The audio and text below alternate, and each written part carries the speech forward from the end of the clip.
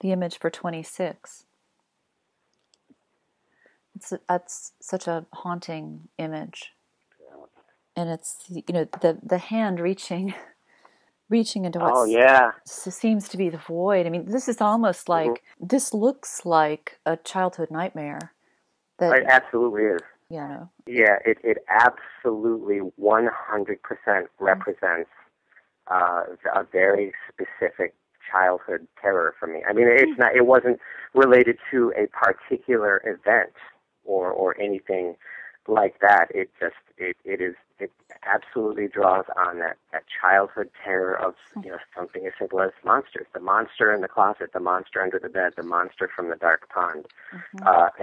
and again you can see the choice of found paper was very deliberate there because it's this shadowy thing lurking in the woods. And the house I grew up in had a rather large stretch of forested land behind it that my father would always jokingly call the jungle. And when I was very young, the jungle was very, very scary for me because it was very black. The trees were very, very large. There were no.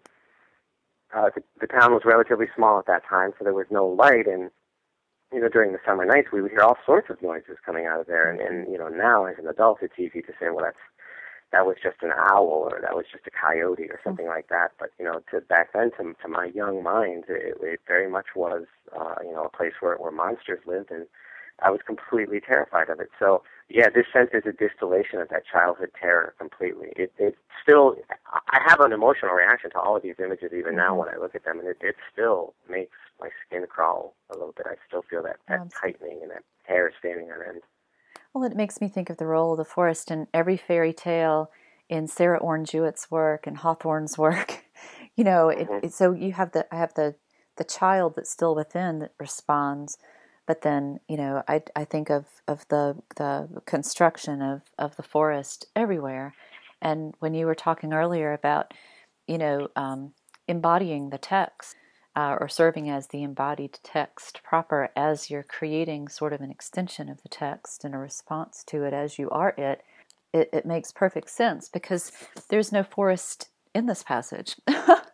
there's there's a No, no, not at forest all. in the nightmare that the passage conjures, and all of the childhood terrors do seem closely seated at your bedside, right? And so I love I'm afraid of it and I'm haunted by it, but I also love it. This image is very, very special. That was a really good phrase. I will try to remember that one. All these childhood terrors seem closely seated at your bedside because that is true. That's what I can remember as a child being the most afraid was in bed at night. It wasn't always when even faced with, sometimes when you're faced with whatever it is that's making you afraid, then it suddenly becomes more mundane. I just suppose that's a very understandable reaction to being confronted with something that you ultimately realize might have been smaller than the way you constructed it in your mind. But yes, at night, the uncertainties mount and grow, and what you can't see or hear or know or understand, especially for someone like me who had, as vivid an imagination as a child, as I still do. I remember many, many sleepless nights, and reading by flashlight under the covers, simply to give myself some sort of a companion. The books were always my companions, and sort of help me get through those terrifying times as a child. So that's a very good phrase. And so that, like I mentioned, these conversations and these interviews and these hearing how others view my work, they so often help me come to an understanding about myself.